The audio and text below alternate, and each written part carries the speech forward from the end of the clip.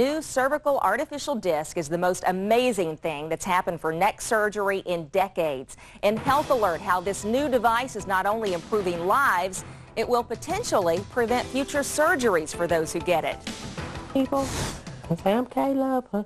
26-year-old John Scamahorn feared an auto crash last October would forever limit life with his son. And I was like, am I going to be able to be the coach and play with my kid and play sports with him? He said, for months, his doctors tried to treat a bulging disc in his neck. The disc that is here is protruded, contacting the spinal cord, putting direct pressure on nerves and causing extreme pain.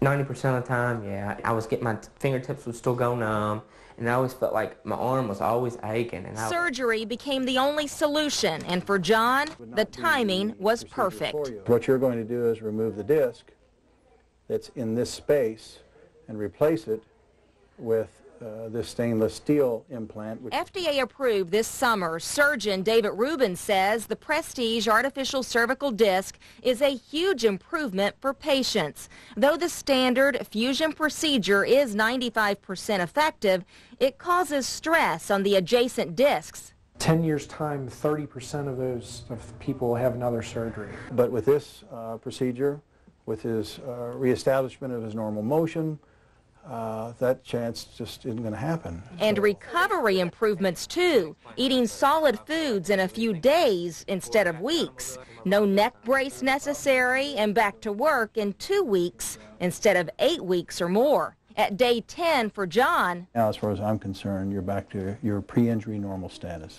The FDA approval came after a study of over 500 patients comparing the artificial disc to fusion. And those patients did better, so it is a very convincing study. This is the most amazing procedure I've ever seen come around, with the results so dramatically, quickly appreciated.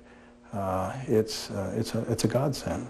Patients like John agree. Yeah, I can move now. One of the first in Kentuckiana to experience it, and that means his experiences with little Caleb will not be limited. But yeah, we get to play all the time now, and I can hold him without being in any pain. So I can look forward to playing sports with him, being his coach, if that's what he.